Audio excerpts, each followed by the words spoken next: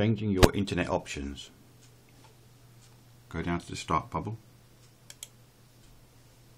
go to the control panel, go up to network and internet, go to internet options,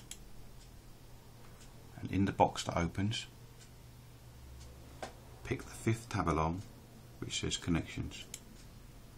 Go down to LAN settings, and then you'll see an area that says proxy server.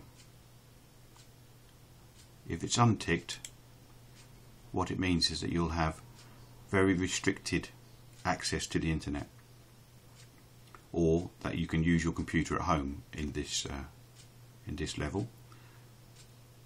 If you want to use your computer in school and you want to use the other two options, which are unrestricted internet or pupil level internet, you click on the little tab, you type in the number that's on the email, and you type in the port that's on the email. You then say OK, say OK again, then click the little red box in the corner, and that should have changed the settings to how you want them, and then you just go online in the normal way.